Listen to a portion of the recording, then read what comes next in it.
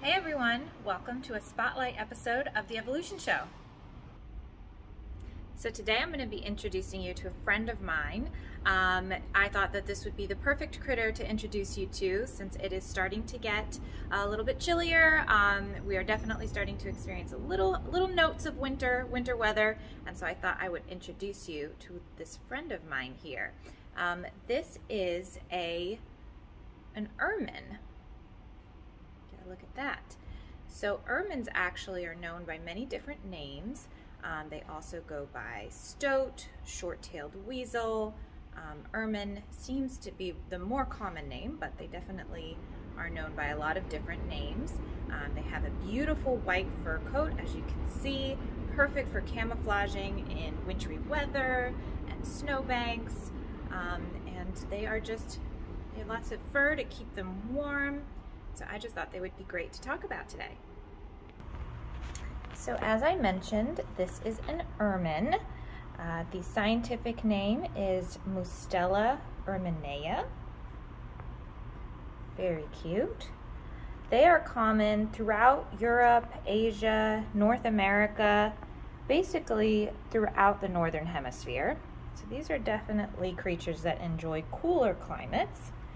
And as I mentioned, they go by a couple different names as well. Sometimes they're called stoats, sometimes they're called short-tailed weasels, but I guess ermine just kind of sounds a little classier, a little fancier. So that is the name that I see them most commonly referred by. So as I mentioned, they're common throughout the northern hemisphere, Europe, Asia, North America, but they can also be found as far north as the Arctic. So these are really very good survivors in cold weather. And in fact, despite their cute appearance, not to be fooled, they are actually quite aggressive in nature, and they are very agile carnivores. So they are very good hunters.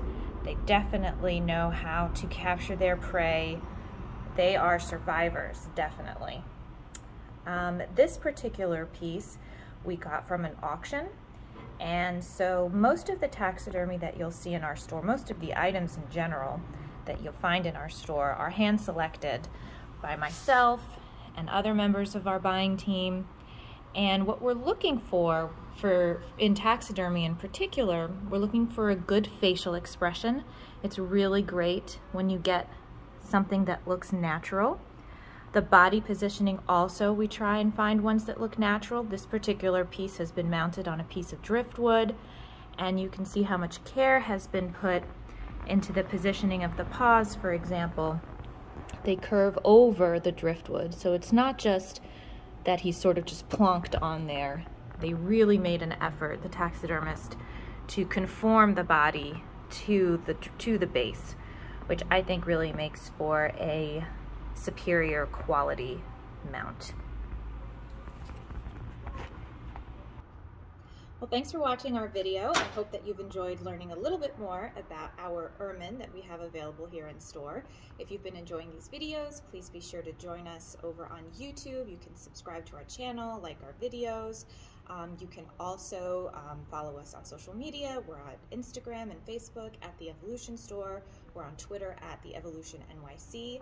And we're also on TikTok at The Evolution Store. So please join us there as well. Happy holidays, everybody.